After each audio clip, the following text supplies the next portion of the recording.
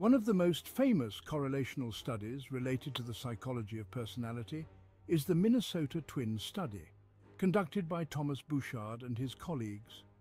This study explored the influence of genetics on personality by examining twins reared apart. The Minnesota Twin study focused on identical and fraternal twins who were separated at birth and raised in different environments. By comparing the similarities and differences in personality traits between these twins, researchers aim to understand the extent to which genetics versus environment influences personality. The study found that identical twins reared apart had remarkably similar personalities, suggesting a strong genetic component to personality traits.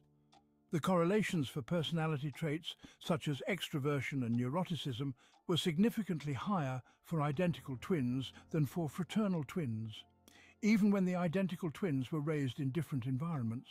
The Minnesota Twin study provided compelling evidence for the genetic basis of personality, highlighting the role of heredity in shaping who we are. It demonstrated that while the environment does play a role, genetic factors have a substantial impact on personality traits. This study has been influential in the field of behavioral genetics and has contributed to our understanding of the nature versus nurture debate.